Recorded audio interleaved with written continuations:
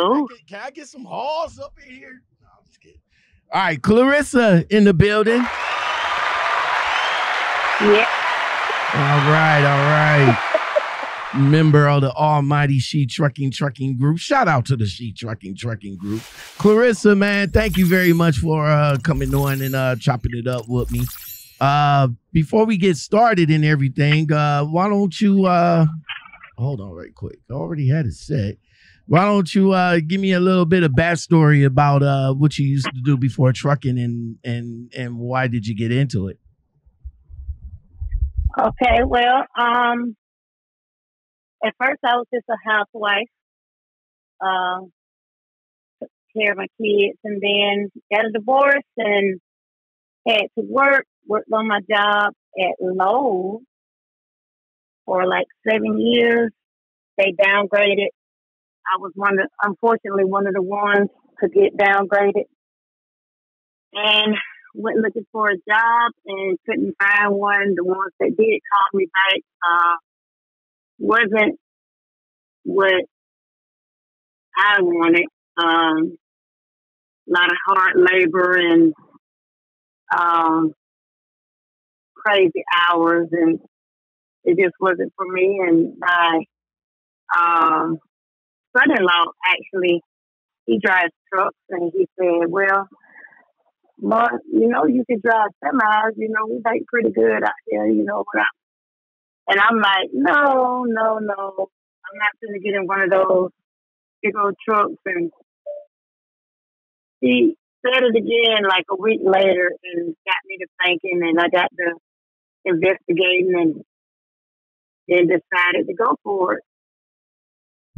Okay. And I got my license February the 7th, 2020. All right. So we just recently got our license. So you're about 2 years in. Yeah, one and done. I did my test once. I passed it the first time. Yeah. Okay. Are you talking to me on a speaker or are you talking to me on your headset? I got my AirPods in. You Can you take them off? Yeah. Because I got my AirPods in. yeah, it sounds like it's underwater. It's making for bad audio. Okay. And what you need to do with the iPhone, listen, what you need to do with that iPhone is throw that bad boy out the window. You need to get on Team Android. Don't do that. Don't do that. You need to get on Team Android. Does this sound better? Oh, yes, much better. Okay, this is my headset. Okay, yeah, much better, man. All right. And don't do that. I used to have an Android, but my kids, they bought it, so they wanted me to have a iPhone, so they paid for it. So you say your kids got you the iPhone, man. You lucky. Oh, yeah. You lucky. I'm Team Android. Oh, yeah. I'm Team Android all the way. All right, so They just try to keep tabs on me, that's all. That's what's up. All right, so 2020. How did you go about to acquire your license? You went through a school or you went through a trucking company? I went through a trucking company. Well, yeah, school trucker. It's called GDA. It's down in Georgia, Columbus, Georgia Driving Academy, and they do Stevens transport. And what I did was I studied. I got the book. This is when they was giving the books out at the DMV. And I got the book and I read it and I took notes. I mean, I was up to like 4 o'clock in the morning. Because once I set my mind to something, then that's what I'm going to do. And I studied and I got now I failed by permit twice.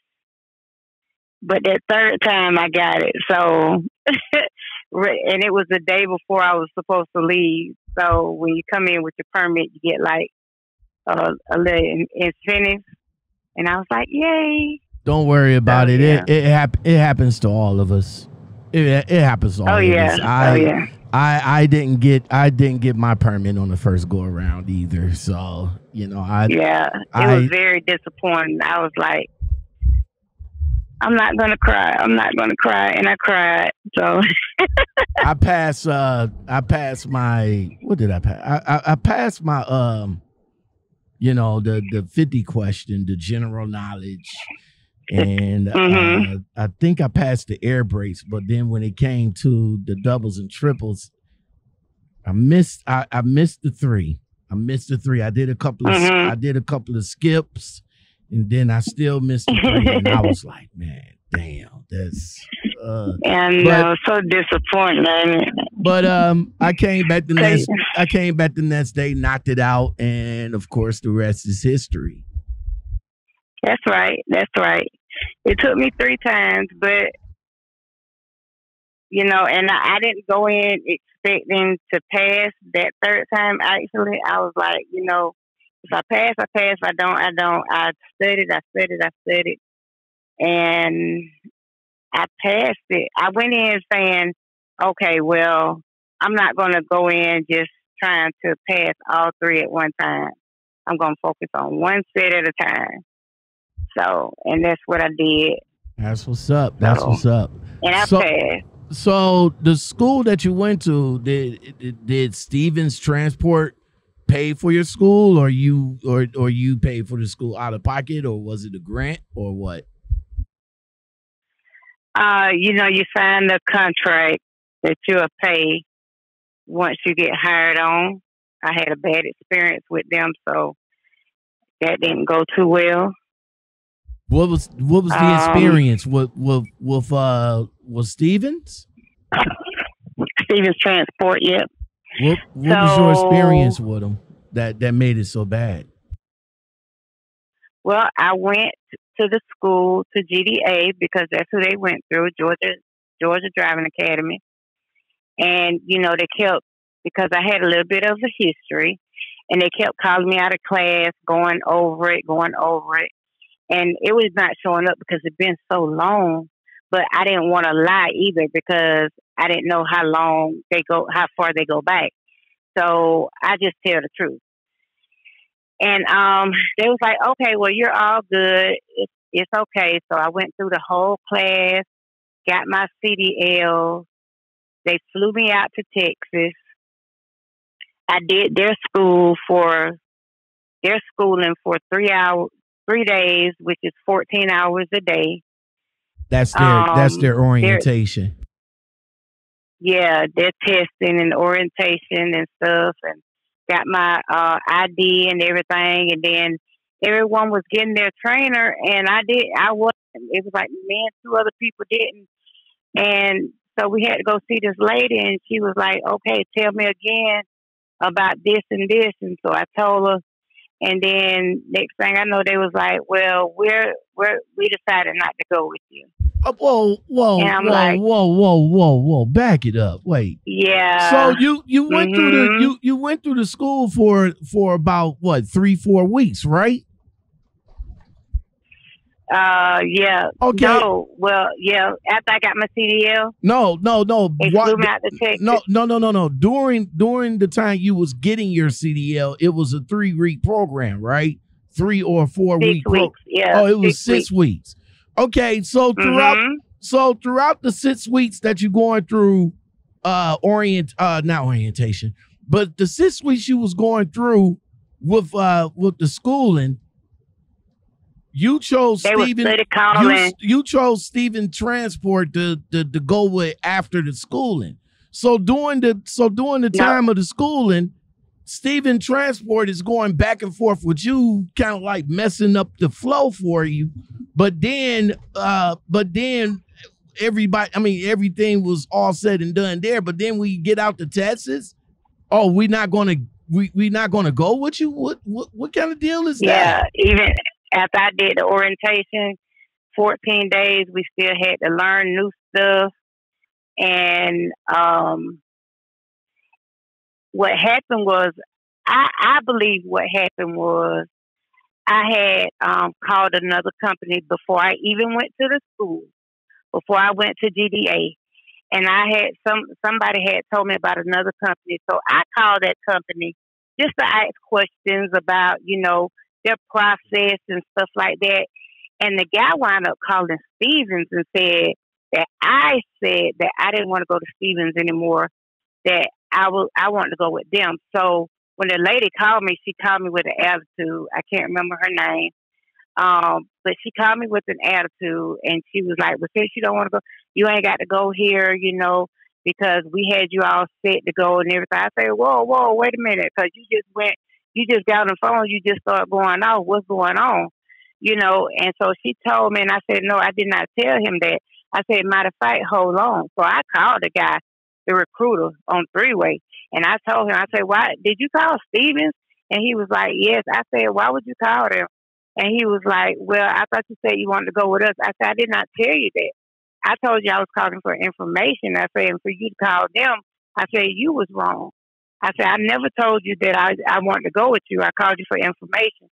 And he was like, oh, well, it was just a miscommunication. And I'm like, no, that wasn't no miscommunication. Listen, this, now this and is. So that made the lady mad. Well, this is all a learning process for you. Like when you call any recruiter going forward, don't have them to put you in the system.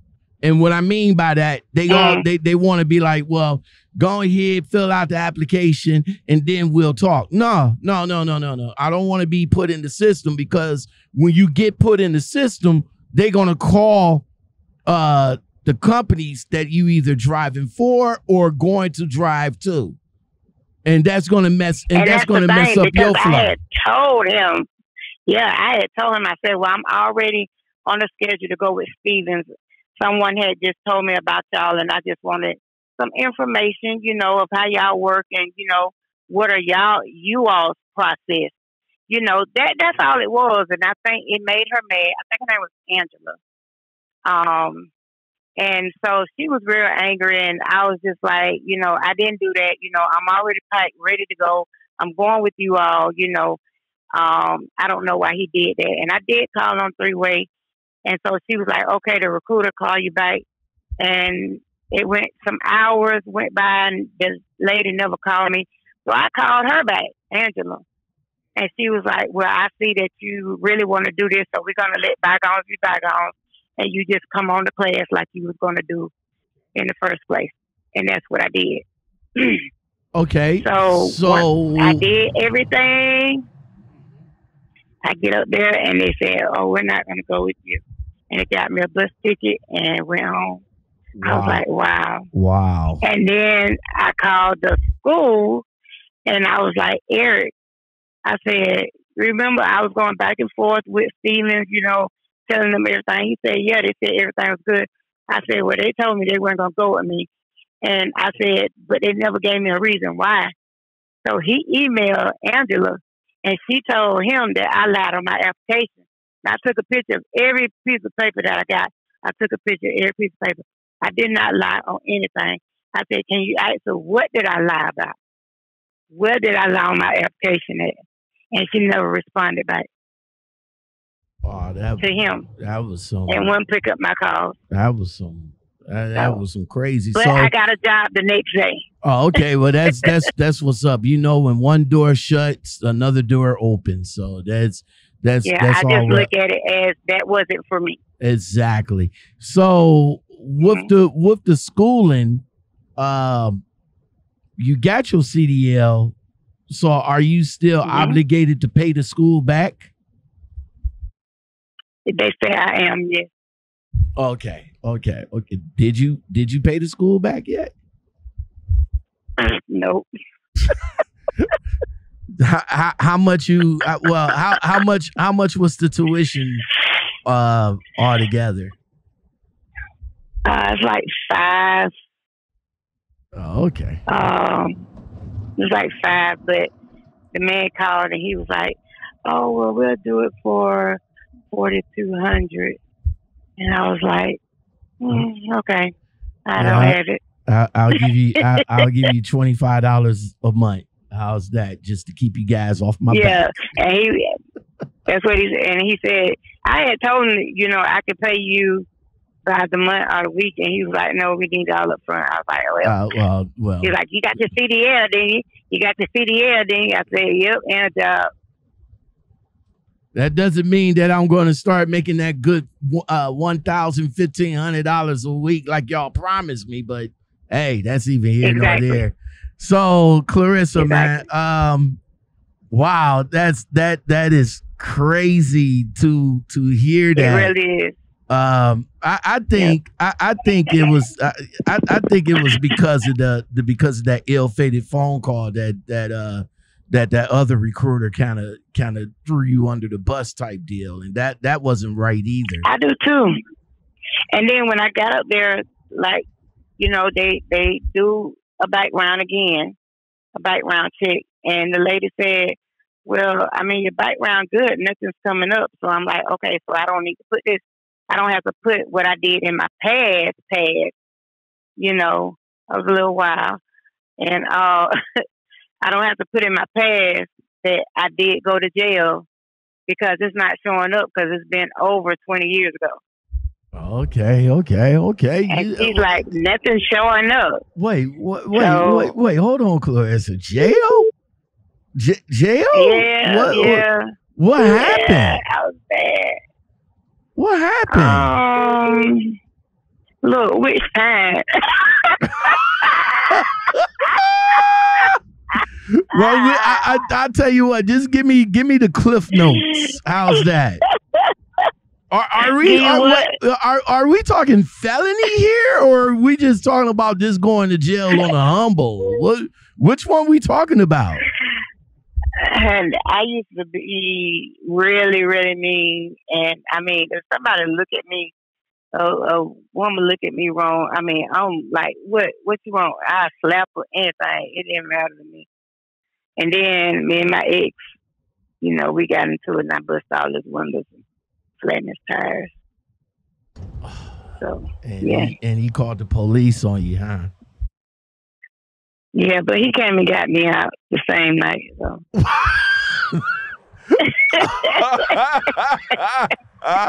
But he wasn't gonna let me sit in there. But that was just going a drunk type deal. So you was afraid that was of course that would show up in your background, but I didn't know. I didn't drink. I was just a mean person.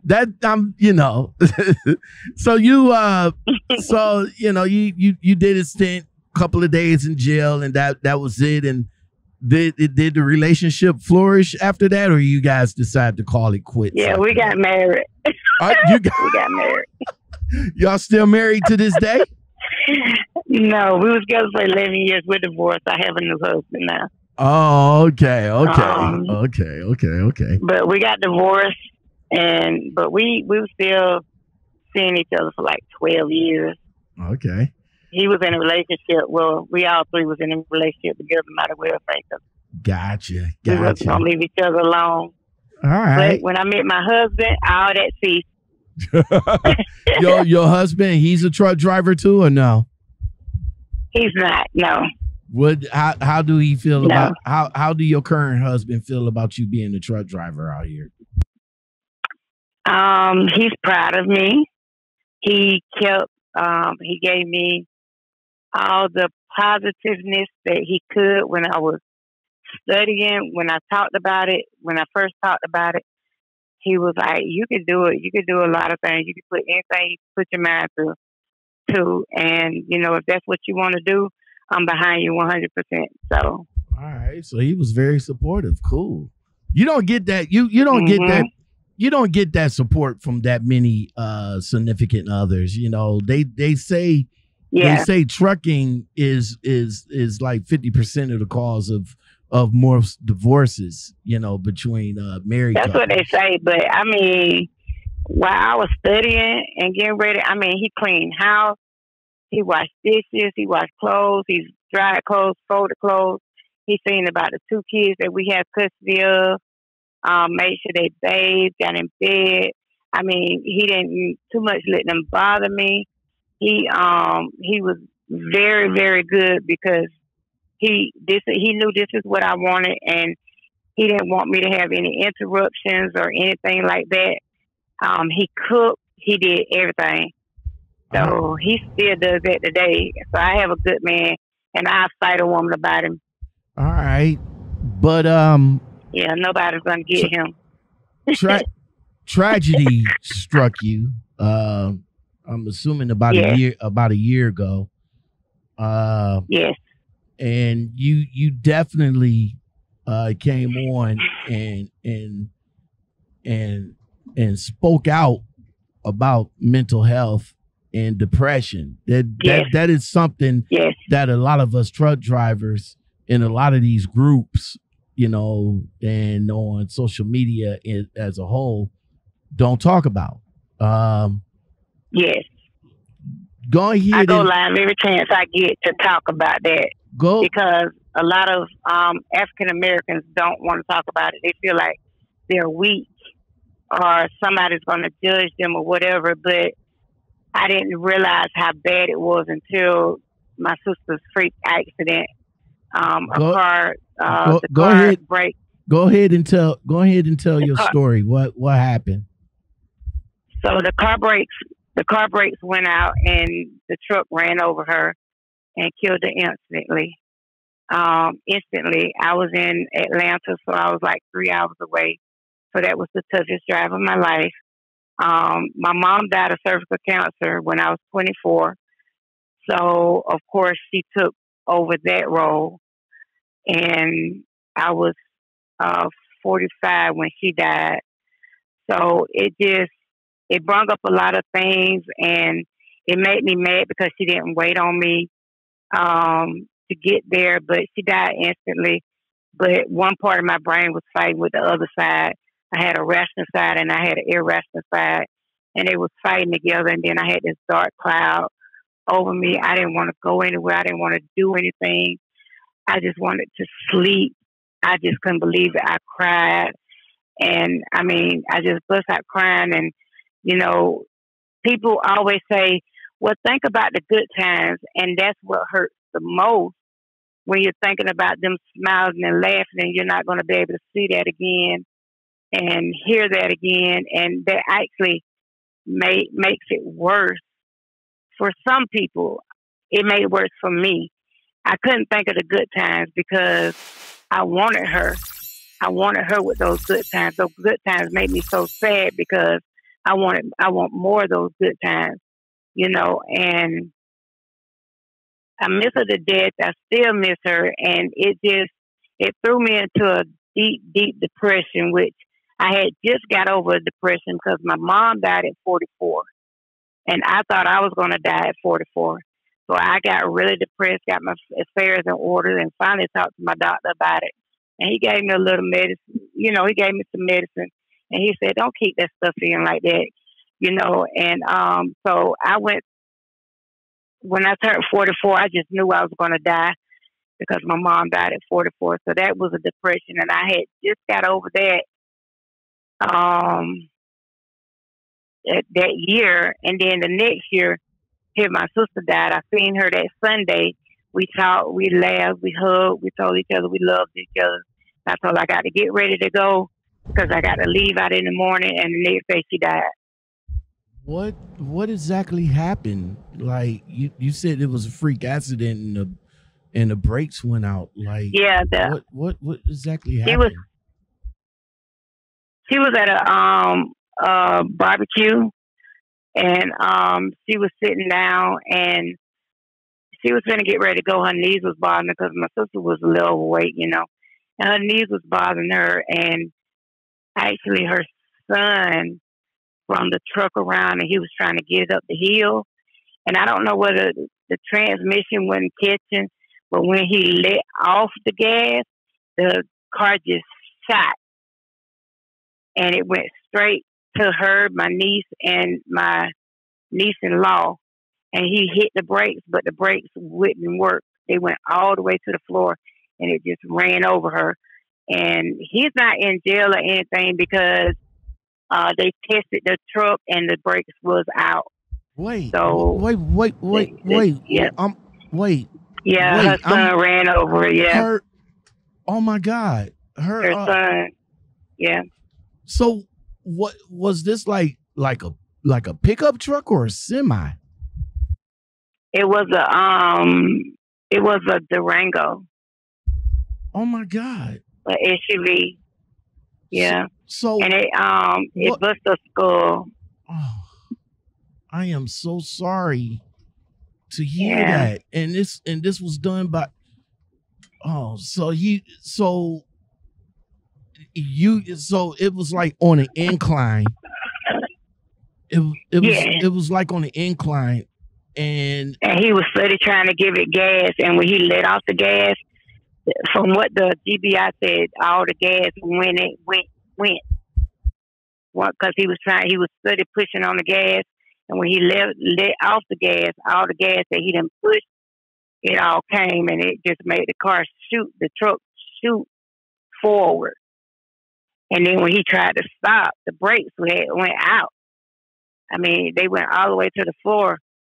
And even when they tested it, the brakes went to the floor, and they said the transmission was going out.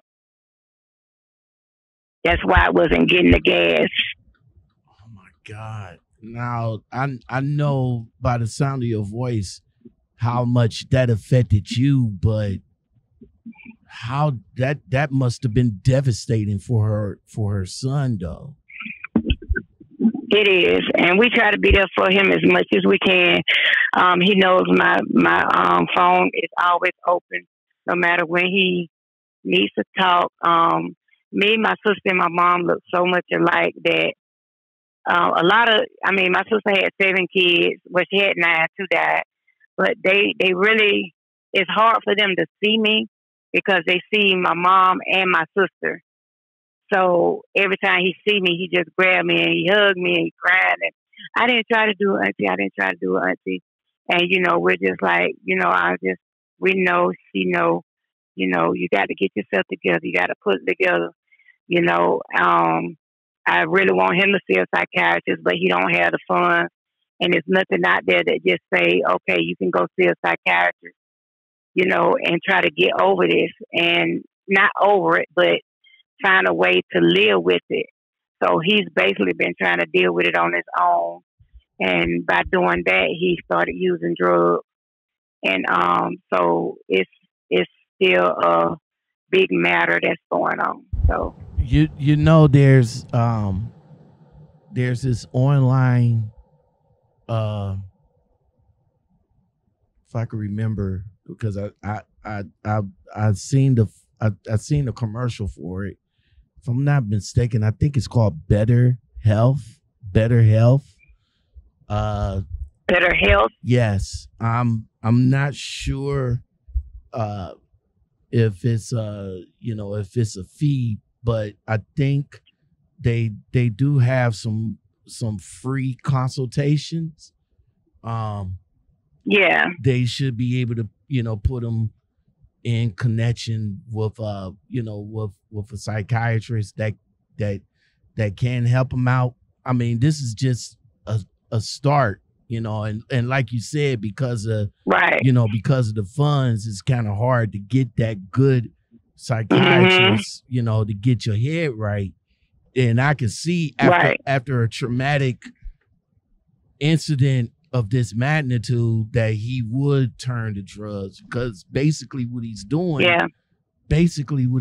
is trying to forget, is trying to get away.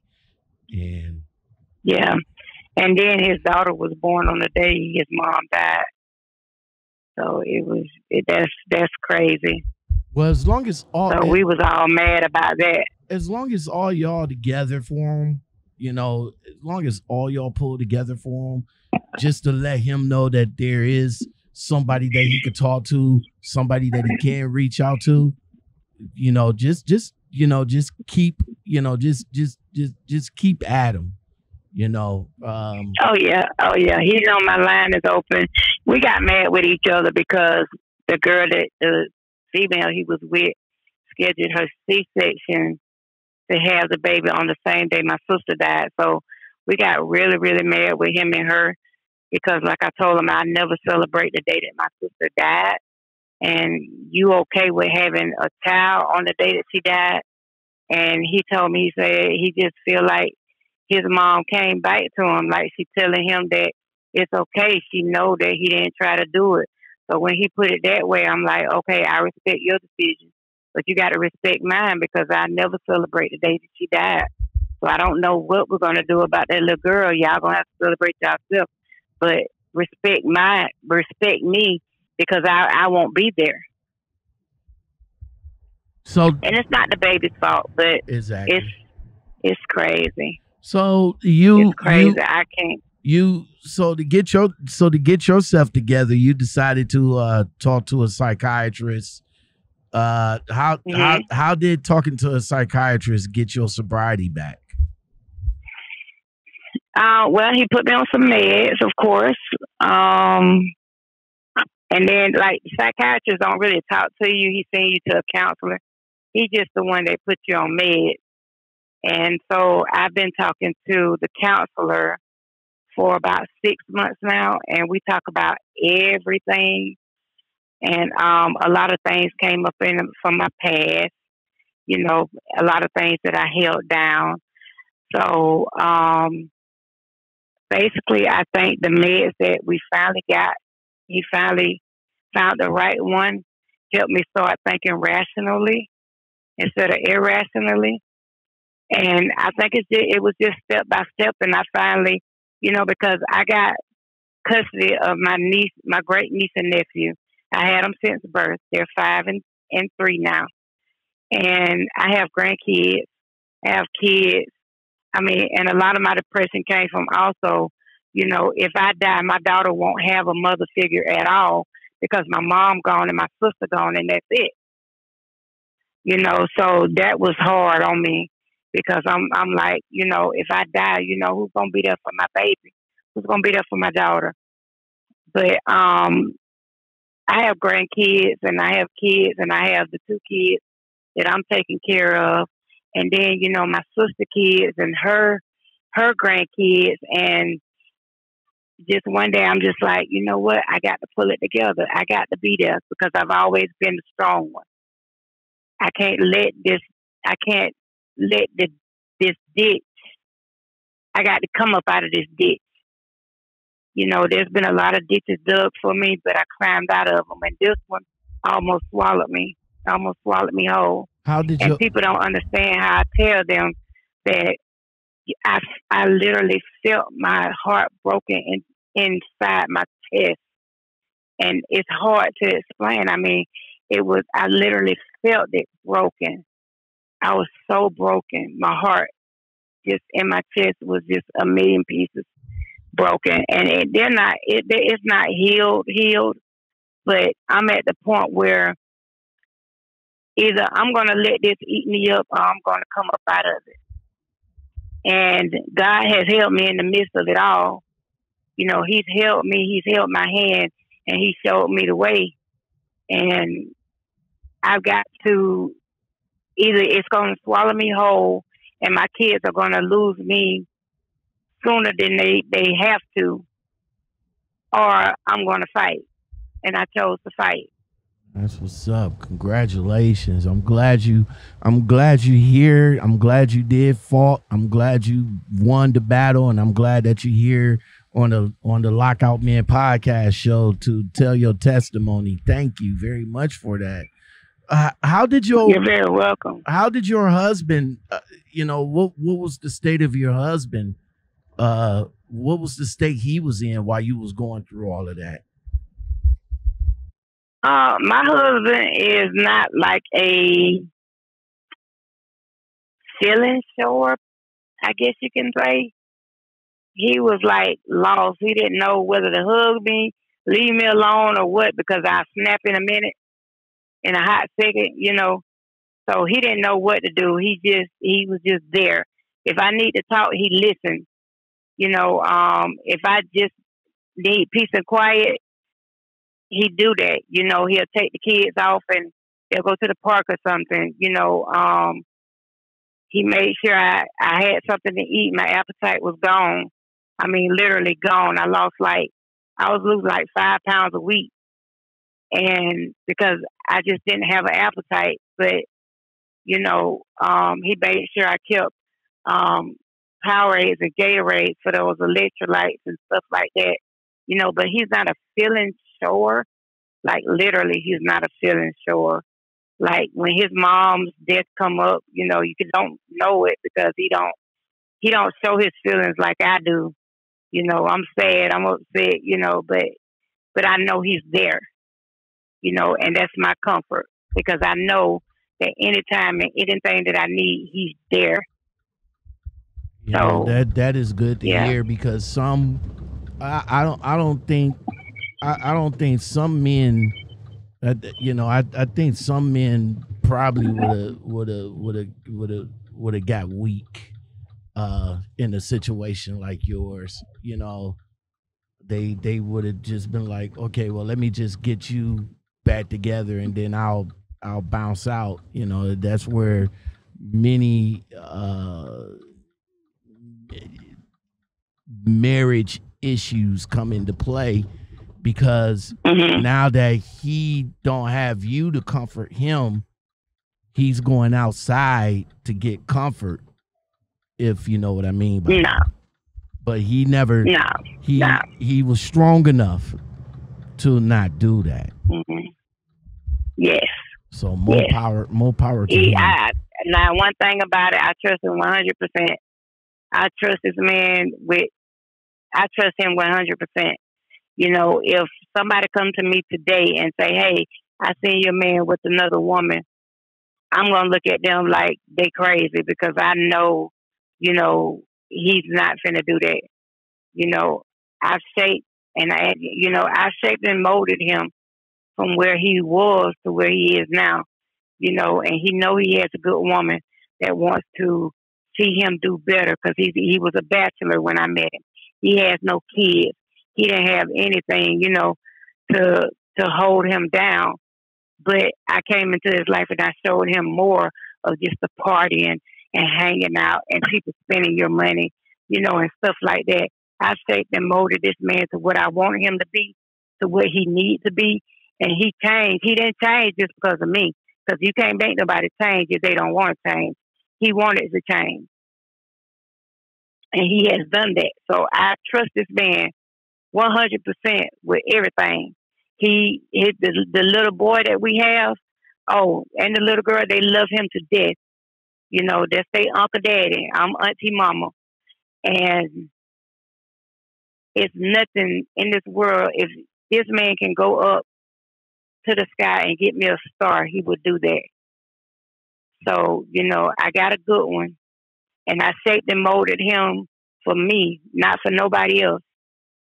If I die before he do, the woman better, when she dies, she better come to me and tell me thank you. You was strong enough to you was strong enough to get back into the truck. When this situation had happened, you said you was driving. So are you still driving for the same company that you took time off for? And how was the company support, if they was supportive? How did they react to you letting them know that you needed, an extensive time off? I'm with the same company. I sent a message through my call, and I told them that I need to take some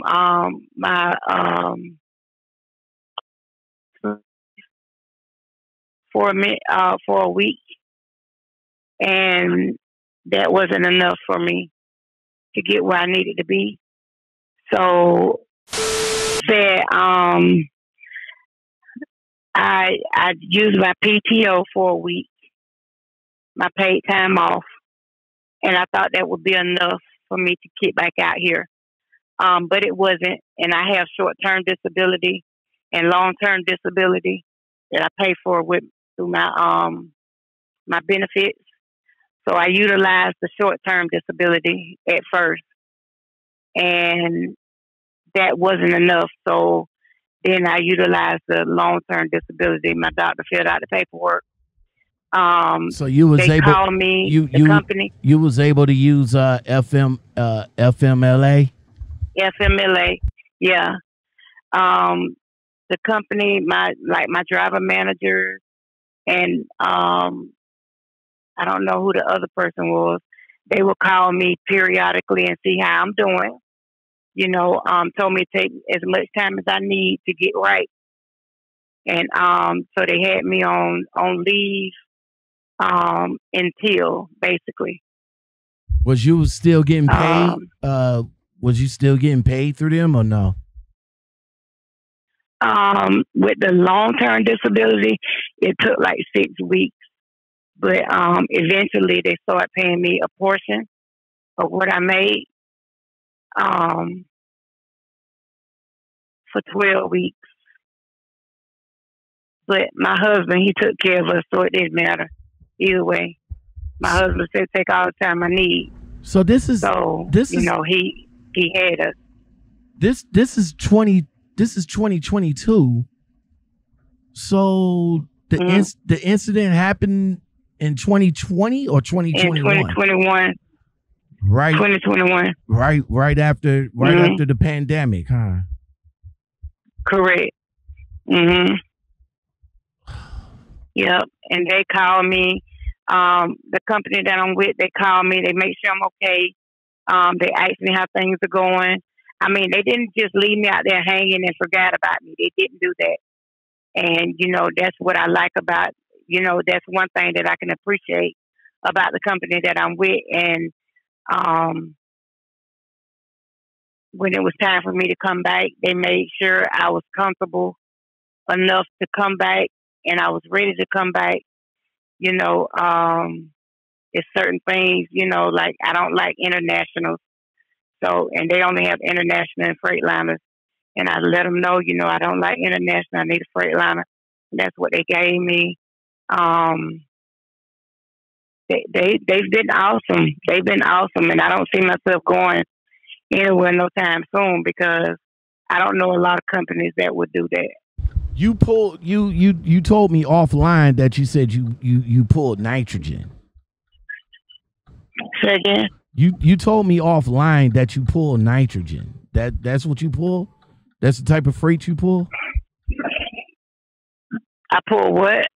What type of freight do you pull? I'm a dry van. So I do tissue and like lately they've been having me do dog food on the tractor supply. Okay, where did I get nitrogen from? Okay, wow. Huh? You know what? I probably got you. I probably got another. I got another person that's set to come in, and they told me that they was pulling nitrogen or something like that. I don't know. I don't even know where I get that nitrogen. from. Yeah. Oh, I don't know. but I shout don't know out about that. But shout out to you for for getting you back together and taking the time that you need to to get your head right. What do you Clarissa, what do you suggest for people that's battling depression in trucking, that really has that mental that had that mental roadblock? How do you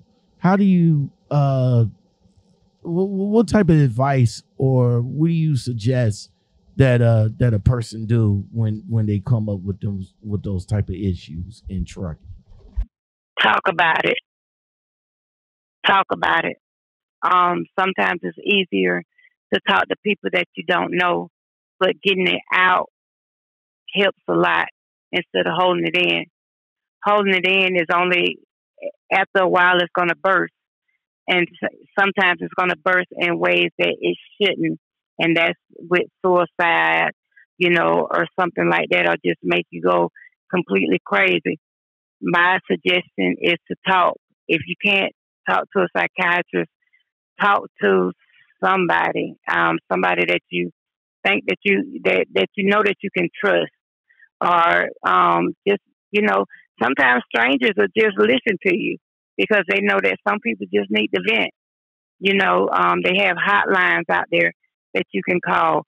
My suggestion is to talk about it, talk about it, talk about it. If you feel like you need medication, don't be afraid to say to your doctor, hey, I'm going through some things. I'm battling some demons. I need some medicine. I need some help. You know, that a lot of people, they don't want to say things because they think that the doctor's going to send them to a crazy house or something. No, it's not going to be like that unless you're saying you're suicidal. That's when they're going to send you so you can be watched. Telling your doctor that you are depressed and you feel, down in the dumps and things are just not going right and you don't know which way to turn and you got this dark cloud over you. He'll probably start you on some medication. Don't be afraid to use medication. I mean, sometimes they have to put you on different ones to find the one that fits you. Don't be afraid of that. Some people say, oh, don't get the medication, baby. Listen, do what's best for you, not what nobody else, because nobody else is going through what you are going through. Do what's best for you. But my thing is talk about it. I actually, my son, he sent me a pot set and it sent me over the edge. I cried, and I finally talked to my daughter. And I told her how I was feeling and what was going on or whatever. And, not even 30 minutes later, she knocking on my door and she right there hugging me and I'm talking, I'm snot all on her and everything. And I'm telling her what that I didn't want to tell her because, parents always try to keep their kids from, keep their kids out of, they don't want them to see them weak. I put it that way. And I've always been strong. So of course I didn't want my children to see me weak. I have one daughter. I have 5 kids, 4 boys and 1 girl. And I never wanted her to see me weak at all. But I was very vulnerable and I needed her at that time. And you know what? I'm glad I did because now she's there. She knows what's going on. I almost gave the 2 kids that I have, I almost gave them to foster care because I felt like I wasn't good enough for them. And talk to somebody. Talk to somebody. Don't be afraid to get on medication. Don't let nobody tell you how to get out of depression. Don't let nobody tell you, oh, just go to God. Yes, you could go to God, but sometimes you need more. All right. All right, Clarissa, I want you to listen to this statement that this young lady just recently said on TikTok, and I want your opinion on it. She says that if you want to become a truck driver, 9 times out of 10, you're gonna die sick and broke. Do you agree with that? What's your thoughts on that? You're gonna die sick and broke? That's what she said. You're gonna die sick and broke. I don't understand that, but I don't know where she getting her. That's crazy. That's like a speechless thing because I mean, why would she? My question to her would be, why would you say that? What makes you think that?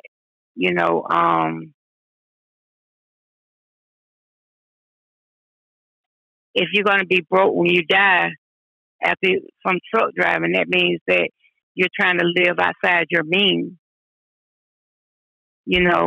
Truck drivers, yeah, we make good money, but we don't make like money. So if you're trying to live outside of your means and you're spending more than what you're making, and if you died while you're a truck driver and you have no money, that means that, to me, that means you lived outside your means. That's what's up. As far as being sick, I was hit, but I haven't been sick since I've been a truck driver, except for that with my sister, and that was a freak accident that went on, and that I haven't been sick So I don't. What sick is she talking about? You know, she just. You know, it's a lot of questions that you with that little statement that she made. It's a lot of questions behind that I have. Like, why are you saying? What makes you say that? You know, what kind of sickness are you talking about? Why would you think that you will be broke? You know, are you, you know, once you get paid, do you just spend frivolously, or what? Are you saving or not? You know, I don't agree with it. Me personally, I don't agree with that. All right, Clarissa, thank you very much for coming on and chopping it up with me, man. Very welcome. Very intriguing testimony. I really enjoyed myself. I am so sorry. My condolences goes out to you and your family. Thank you. I cannot imagine, you know, again how her son is feeling right now, and I'm hoping that he definitely gets the help that he needs, that he can use and everything. Whew, wow, very powerful. Yeah, very powerful. Thank you very much, guys. You know, the best conversations, man. Listen, the best conversation starts here on the Lockoutmen podcast show. If you guys want to come on and chop it up with me, you know how to do it. 216-600-2090, and we just get in and have a great conversation. You want to vent, you want to talk, you need an ear, I am here. That is what's up. Thank you very much for listening. Thank you very much for listening. Yeah. Thank you for watching. I really do appreciate it. Don't forget to hit that like button, subscribe button, and that bell so you'll get the notifications next time when I get intriguing and interesting guests that comes on the show. Until next time, everybody, y'all take it easy. Peace. I'm like Beethoven with the bass on it. Mid class kids will went pop. Deaf to the hater won't stop. Let's talk key scales won't drop. You don't even need a scale to know I'm on top. Me and Mozart got bars, you got bops. Heard Red and Tiffany, a whole symphony. You a sim to me, but go off. Or make a masterpieces for you, or at least it's gon' hit like rump bum bum. Elephant to me like the symphony. Your career's done done done.